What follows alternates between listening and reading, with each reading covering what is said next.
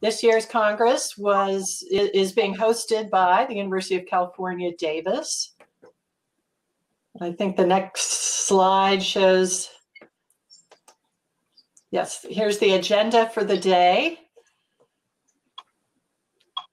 And I'd like to start with a land acknowledgement. We should take a moment to acknowledge the land on which we are virtually gathered. For thousands of years, this land has been the home of the Putwin people. Today, there are 3 federally recognized Putwin tribes: Cachil-Dihi, Band of Wintun Indians of the Calusa Indian Community, Quetzal-Dihi Wintun Nation, and Yochu-Dihi Wintun Nation. The Putwin people have remained committed to the stewardship of this land over many centuries. It has been shared and protected as elders have instructed the young through generation. We are honored and grateful to be here today on their traditional lands. Jen. Hello, everyone.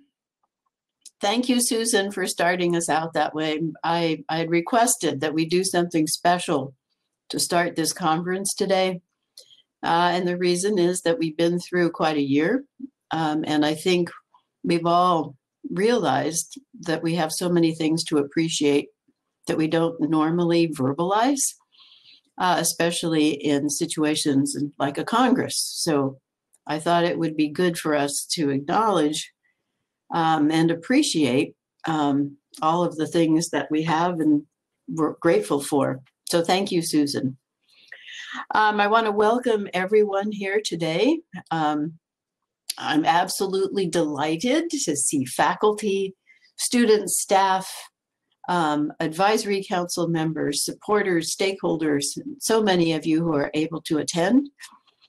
I'm going to go off of script because we just received some very sad news, at least for many of us, and that is that our wonderful colleague, wonderful friend, Marty Wax, passed away last night. Marty, I'm sure, has touched just about everyone who's sitting in this Congress today, either as a teacher or reading his readings, as a mentor. I could go on, and I'm kind of still in shock, so I'm not doing a very good job here. But I really wanted to acknowledge that we lost him very, very sort of suddenly. And I'm hoping that we can all just take 1 minute to observe silence in his honor.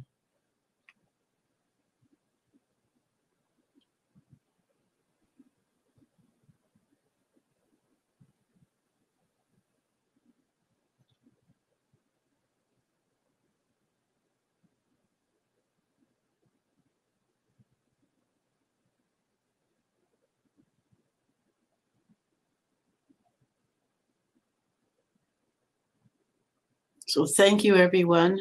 And I'm sure that we will soon figure out how to celebrate his wonderful life and accomplishments. So now I will go back on script. Court, next slide. So I want to welcome everyone. This is our 3rd PSR Congress. Should have been the 4th. But COVID got us, and in 2020, we canceled the entire Congress due to COVID. We were supposed to go to Hawaii. University of Hawaii, our partner, had organized a wonderful event, and we had to cancel at the last moment. And so again, I want to thank our University of Hawaii colleagues for all of their hard work to create what I'm sure would have been a really great meeting. This year, as the pandemic raged on, we decided that we would need to go virtual. And UC Davis graciously volunteered to host this conference. Optimists that we are absolutely sure, and we're planning for 2022 PSR Congress to be in Hawaii. So we're hopeful that by a year from now, we'll all be back on airplanes. Today, I want to begin by thanking the entire UC Davis team for organizing the conference and for training all of us on Remo. Hopefully, we've all had the connection and we've already put all the problems behind us, and we will have a smooth technology experience today. The purpose of the Congress is to share our accomplishments over the past year with all of you. As you know, we're an amazing partnership of 8 universities and colleges with expertise in just about every area of transportation. And this is not just in research, but it's in education and training, as well as tech transfer and policy guidance. You're going to hear today about our work from faculty and students, and we look forward to everybody's participation in our panel sessions that will be led by members of the PSR Advisory Council. We are particularly honored to have Robert Hampshire here with us today, our new Principal Deputy Assistant Secretary for Research and Technology Policy at the Department of Transportation, I should say at the Office of the Secretary of Transportation, as our keynote speaker today. So we're very, very grateful that he was able to take time out of his really busy schedule to come to this Congress. Before we begin the main program, I thought I should share just a little bit of a brief overview of our PSR work. And what you see here on the screen is the first slide, which is on research. To date, we have 85 different projects, 29 of which have been finished. And they are spread across our partners, as you see there in the pie chart. From our last semi-annual report, I'm able to tell you that we have managed to produce 13 peer-reviewed publications, 23 other publications, and 12 conference papers. So you can see that we have a really active research program. We are, as these centers always kind of get a slow start in the first year. The money comes in long after the awards are announced and things like that. So you'll be seeing us completing more and more projects. The completion rate is accelerating and will continue to accelerate as we go forward. Next screen, next slide. Just to remind everyone that, as I said, we are experts not just in research, but in education and training. And I just have 2 pictures here to give you an idea of some of the interesting training that is part of the PSR. The first is at Pima College, which offers commercial driver's license training for automated and semi-automated trucks. And PSR funding has made it possible to put much of the truck driving training online. At Cal State Long Beach, has developed many different programs for what I would call professional development. And among them is the Caltrans Freight Academy. And the Freight Academy is aimed at training training professionals who are in positions that related to freight and supply chains, to give them some basic education and background on that type of training. Next slide. We also are very busy on the engagement side. And this very complicated slide just kind of says that we do all kinds of engagement. First of all, technical assistance for industries and agencies. Secondly, information and advisement for policymakers. And thirdly, partnerships and discussion forums that include academia, industry, and the public sector as well. You will, I think, hear a little bit about, or you should have seen our our online journal, Transfers, which is aimed at getting the word out to the general public on some of the research that we do. I believe there's maybe one more slide. No, okay. I'll end then with a pitch before I get to Robert Hampshire, and the pitch is that we will have our International Urban Freight Conference in October, to which you will all, of course, be invited. Okay, so we're almost precisely on time, which is always good. And my next job is a wonderful job, and that job is to introduce Robert Hampshire, our keynote speaker. Robert Hampshire serves as the Principal Deputy Assistant Secretary for Research and Technology Policy, as I said before, one of the longer titles.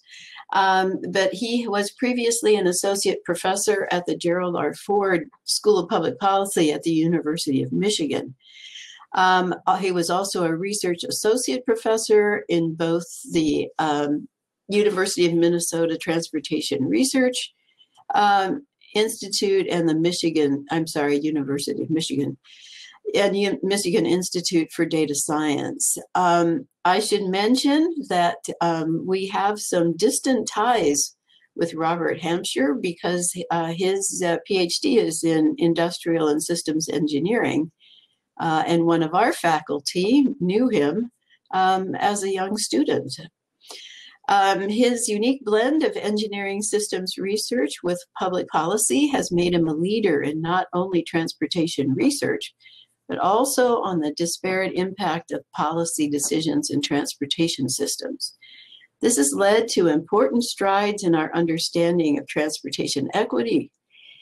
His research applies operations research, data science, and systems approaches to analyze novel transportation systems, such as smart parking, connected vehicles, autonomous vehicles, ride-hailing, bike sharing, car sharing, as well as pedestrian and bicyclist safety.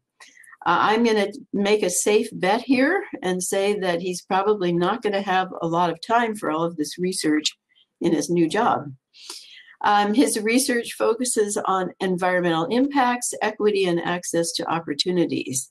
His work has been widely cited and covered by major press outlets. He has worked extensively with both public and private sector partners worldwide. He has also been a faculty member at Carnegie Mellon and a visiting professor at MIT. He received his PhD in operations research and financial engineering from Princeton University. So, Robert, do we have you present? Yes, I am present. Can you hear me? Welcome to virtual California. We're happy to have you. Thank you, Professor Giuliano. I wish some of that California sun, I'm sure, was here with me in Ann Arbor, Michigan, but it's not. But I'm nonetheless, I'm thrilled to be here in virtual California with everyone. So thank you. I want to thank UC Davis, the organizers, and all the member schools and faculty and students from the Pacific Southwest Regional UTC. It's been a great honor and pleasure on my part to be my office leading the UTC program. And it's just really humbling and exciting to be here with you all today. Many of the folks on the line today are folks that I look up to and admire and have for years in transportation research and particularly sustainability and technology. So it's just a true honor. So thank you. So I have a long title, but I'm the Acting Assistant Secretary for Research and Technology. So my office coordinates all the research across DOT, across all modes: aviation, maritime, pipelines, transit, and highways. And, today, today's event, you guys are going to focus on 4 essential themes. Technology to address transportation's problems and ways to improve mobility, ways in which improving mobility supports and serves vulnerable populations, improving resilience and protecting the environment, something that this UTC and member universities are world-class for many years about, and also managing mobility in high-growth areas. So I know later today, you'll have panel discussions on all these various themes. So I just kind of want to speak to you about each of these themes with a focus on the second and third theme, particularly vulnerable populations and resilience, in the context, particularly of the national and the administration's priorities, and how your work can and does contribute to those priorities. So in my now new role at DOT, I'm charged with making sure that the research and technology supports the goals of this administration. And those key priorities are, one, first, getting past COVID. So the interactions between transportation system and COVID, particularly in research and technology, making sure what can we do to help manage health first off, but also vaccine distribution, strategic planning, economic recovery, any ways in which your research can support COVID response is something that is very much appreciated, and thank you for your leadership. Second, you've heard a lot about building back better. And so that, is the economic plan to make sure that we, have improved the foundation of public investment in improving the social contract, physical infrastructure, and innovation. So I always say part of the building back better, the better part is that we want to provide more opportunities for more people. And that leads into the third priority for this administration, which is tackling racial inequity. And so we are being very explicit, very proactive about advancing racial equity in America, closing the wealth gap, expanding access to affordable housing, and ultimately transportation as a connector, connecting to opportunity.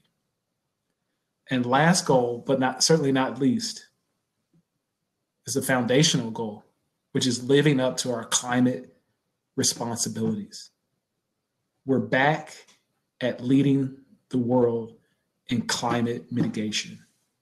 And it's one of the goals of this administration and the Department of Transportation to take that lead seriously and be proactive in ways in which we're innovating, deploying, and ultimately getting to net zero carbon from the transportation system by 2050. So these are the goals for this administration that I was so excited to join. And these are the same goals by which I'm leading the Research and Technology Office. And with the support of work that you all are doing, we can lead and move the needle on these issues. As you know, this administration just introduced the infrastructure plan, otherwise known as the American Jobs Plan, which includes a large focus, of course, on infrastructure. Some of the key takeaways are, a large part of the American Jobs Plan is aimed at fixing highways, rebuilding bridges, and upgrading ports, airports, transit systems. That's like the physical infrastructure. This is a once-in-a-lifetime investment in America to not only meet our current infrastructure needs, but make sure that we're rebuilding in a way that also invests in people, but also invest in your research and development. So you can expect for this American Jobs Plan or infrastructure plan to have research dollars to make sure that we have the right knowledge and evidence base as we're making these decisions. Unlike, investments of the past in highway infrastructure, we're not going to leave behind communities that have been systematically excluded for generations. We're going to be proactive about including and even retrospective justice for communities of color and rural communities. The American Jobs Plan also seeks to reduce the impacts of climate change through more sustainable and innovative materials and strengthening resiliency to natural disasters. And also I'll just say the last thing I'll say on this is that, our investments will allow us to take on this climate crisis in a way that we can move into a clean energy economy. And so those are some of the contours of this infrastructure plan that we're rolling out, and it is founded and has a foundation in research and technology and the work you're doing in your UTCs and the work that you'll continue to do. So later today in the panels, one of them is technology to address transportation problems and to improve mobility. We know, and I've been a professor, an engineer and operations researcher. I think innovation is a key, is part of the portfolio of building back better. It's a key priority. And it certainly means we should look to using tools and ideas at our disposal and working towards mobility solutions. At a high level, all this could and should mean technology components. But I want to make sure it means opportunity should be look to integrate technical solutions and digital infrastructure.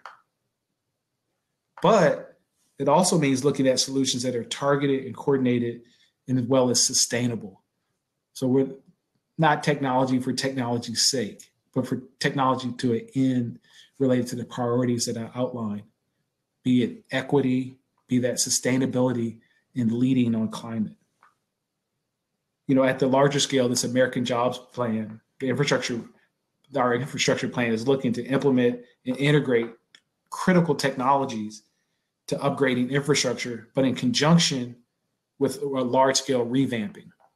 So there's an opportunity to really take a new look at the way we do infrastructure, both physical infrastructure and social infrastructure.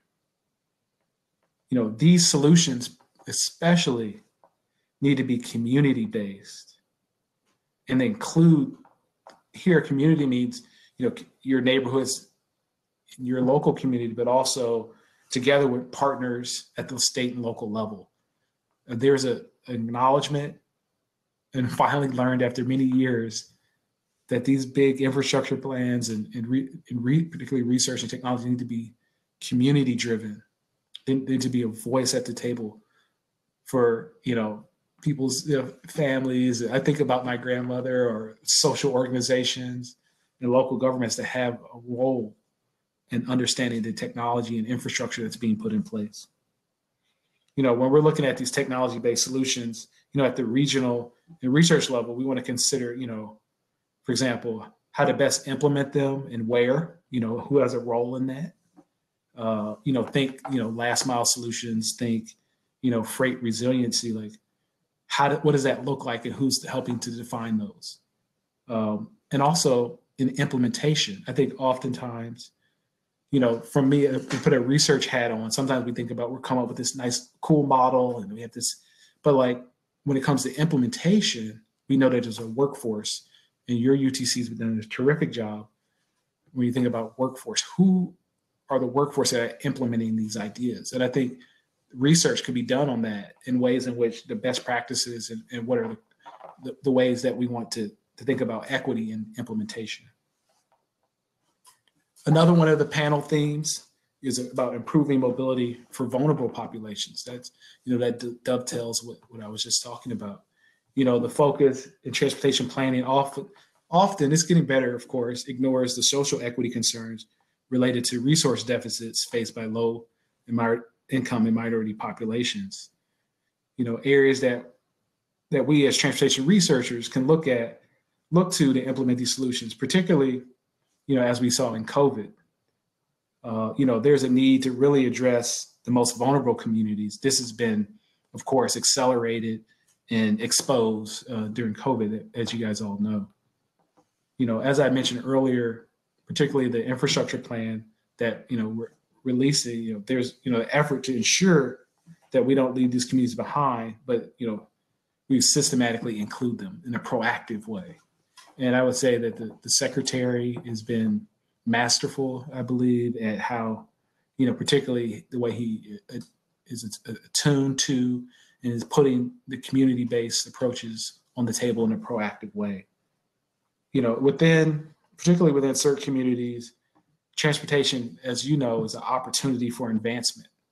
You know, be it, you know, getting to employment, social services, but also when we think about social movements, I always think about transportation as a link or opportunity for social movements. And when you think about, you know, for example, the civil rights movement, oftentimes that was based in transportation.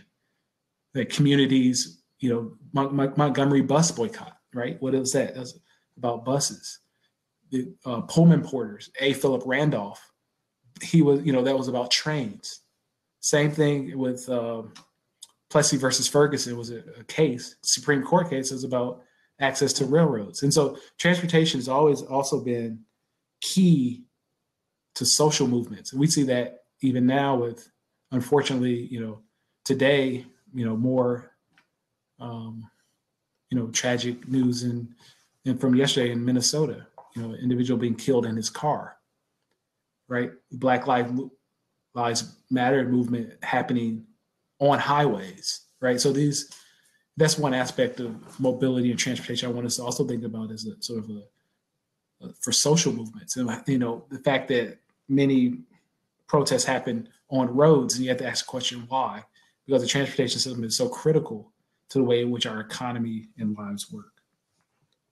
You know, so I wanted to bring that out when we think about that panel about improving mobility for vulnerable populations. It's not just the movement of those vulnerable populations themselves, but what it represents as a broader set of values. And finally, another theme for the panel later today is going to be about improving resiliency and protecting the environment. You know, and this is something that you all have led on for years. And I just commend you on that. I remember, you know, all just from my days from way back as, you know, undergrad or grad student, that, you know, folks on this call and others have led the way to think about transportation and resiliency and climate particularly. And you guys live it there, you know, and so we know that, you know, in the last 10 years, we've seen an unprecedented number of natural disasters. I'm sure that, you know, unfortunately, you guys might have lived through some of them, you know, and so particularly compounding stressors, not just one disaster, but multiple on top of each other, you know, and that's something this administration we're taking very seriously. As you know, our administration, we're, you know, my office specifically has restarted our climate change innovation center that's been dormant for the last 4 years. So, I mean, we're restarting the work on climate. We've lost 4 years. I'm not sure how many gigatons of extra carbon equivalents that are in the air that we can't get back. So we're behind the eight ball on this. And so this administration is very serious about refocusing on climate. And we're looking to build and utilize, you know, the variety of transportation modes that not only reflect, you know, transportation labor market patterns and needs of our communities, but in ways in which it cuts down our carbon footprint to reach that net zero by 2050. You know, of course, you know, this portfolio of research at DOT and that's embodied as well by UTCs is a great source of knowledge, of evidence base that we're going to rely on you all to help and push us. I know, you know, particularly UC Davis and the folks in this UTC get in front of Congress and make that case. You know, this of course means, you know, sustainable fuels. This is of course, you know, behavioral changes. At Department of Transportation, we have PHMSA. That's the pipelines agency. So we, you know, sustainable pipelines and networks that are part of that story. You know, there have been, you know, a number of projects that have come out of this, your UTC on climate mitigation over the years, land use, planning, reduction of carbon emissions, and sustainability. So, you know, we keep looking at ways to try to integrate that research into workable solutions. That's sort of also where we are now. You know, the evidence is there for many solutions, but now, you know, getting those, it's like translational research. Like we know what works, now getting it into practice. And so there's a gap there that I think you all have could contribute and continue to contribute about that translational work. If you look in the American Jobs Plan, there's, funding and items there, particularly about climate innovation and that translational work to get things into practice. Again, this UTC and others in your region, have done a lot of work in this area, and I want to commend you for that. I want to encourage you. This administration wants to encourage you. The secretary wants to encourage you to continue and keep engaging and leading. As researchers, and I want to continue to keep listening. I'm going to lead this community and DOT, but also listen to you all.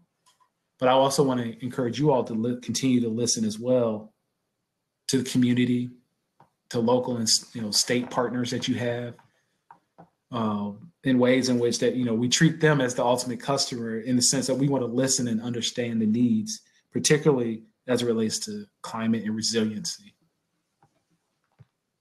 And let me just wrap up a bit here. And so, one thing I know for sure is that this UTC has taken a holistic kind of systems approach to solving problems, particularly around climate resiliency, mobility. Again, I want to encourage you to continue to do that. DOT, our doors are open again to work on climate and to lead on climate. And I continue to encourage you to work with us on that. I also think about ways that you can push us as a federal government to help you, in ways in which we can help you continue the great work you've been doing to help us build a better transportation system. So I realize I covered a lot of ground in this short amount of time, but I'm looking forward to, continue to seeing what comes out of the panel discussions of this Congress. And I know that there's large challenges to tackle, but I extend my sincere thank you for the work that you've done over the years and you continue to do. And I urge you to keep working, and I look forward to working with you in the future. And again, it's just such a great honor to be here and having had the opportunity to address you all. And you know where to find me. We're here at DOT. I'm leading the Office of Research and Technology, so please reach out. I would love to hear about all the great work and findings that you guys have, but also suggestions in areas that my office and DOT, Department of Transportation as a whole, should be really honing in on. So I really look forward to your feedback. So with that, I want to say thank you. I'll turn it back over to Professor Giuliano. Thank you so much, Robert. And virtual applause. Wonderful. Thank you so much for coming, and thank you so much for reading and studying our center.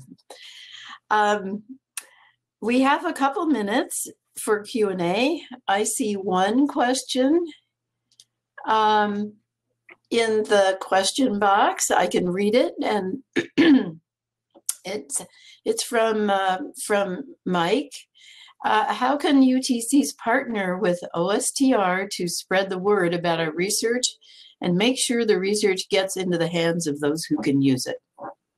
Thank you. Yeah, thank you for offering that. That's an important aspect of some of the initiatives that I want to lead, and together with Caesar Singh, who's the head of the UTC program, to make sure that the findings and results from all the UTCs, there's 41 of them, that they're actually reaching, within DOT policymakers, but also a broader set of eyes and ears. And so that's something that we're working and trying to think about revamping what that looks like, be it through webinars or white papers. You guys do a fantastic job with transfers. Of course, I've had something published in transfers, and in the previous carnation of it, that Don, Shoup ran. And so I think Don Shoup is still there. he's still running. Oh, what's called Access. He's one of our editors. Okay. It was called Access, and now it's Transfers. I know those are different names, but all of them are fantastic outlets like that. But we're not quite 100 days in yet, but this is one of the things that unlocking some of the knowledge and findings from the UTCs to really you start to influence the policy discussions more is something that's on my plate. So thank you. We'll stay tuned. Well, yeah, we're happy to provide whatever we can, and Mike in particular is very good at being able to put our very academic work into language and, you know, pieces of text that are no bigger than the screen to get it out there. He's marvelous at doing that. And I know too, within the state of California, you guys, there's other mechanisms for those in California to engage at the state level and the state level government. All that is very important and admirable. So yeah, we're very fortunate in California. We're also making headway with our partners in Arizona and our partners in Hawaii. Hawaii, yeah.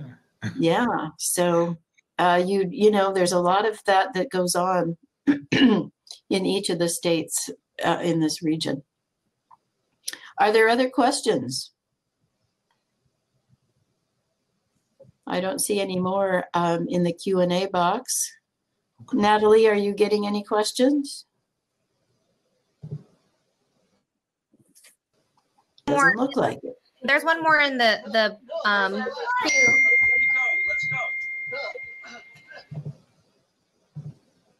Where?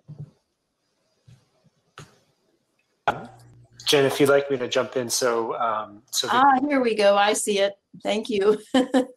Speaking to the next generation and those of us who recruit, support, educate, and train them, what do you see as for their future, and how do you recommend that we prepare them for it?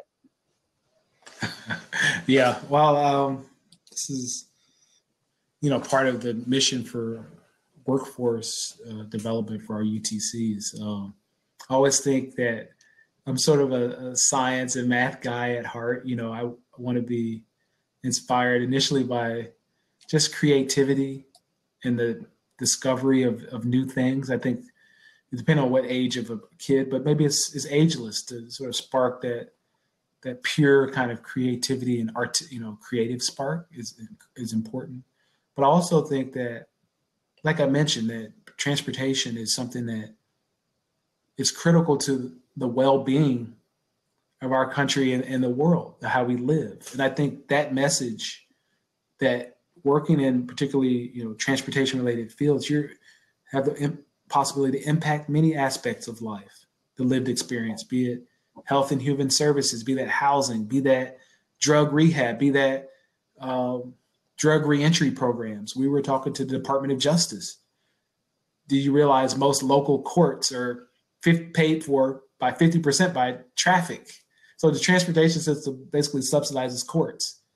And so I think as that bridge, as that transfer point, the transportation system, I think that could resonate, for people, the workforce, who, particularly those who want to study and get into this space. I think is really important. Is an angle I think that's important to emphasize. Okay, I'm looking at my clock and I think we need to move on to our next activity. Robert, thank you again so much. It was a pleasure having you, and we hope you can stick around and peek your head in at a few of the panels as you go about your no doubt really busy day. Well, thank you again for having me, and I hope to see you all in person soon. Oh, yes, we all do. Thank you.